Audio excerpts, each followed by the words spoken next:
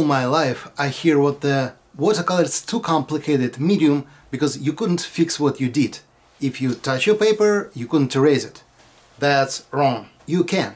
I'm happy to introduce you the best eraser for watercolor. This guy. We need water, clear water.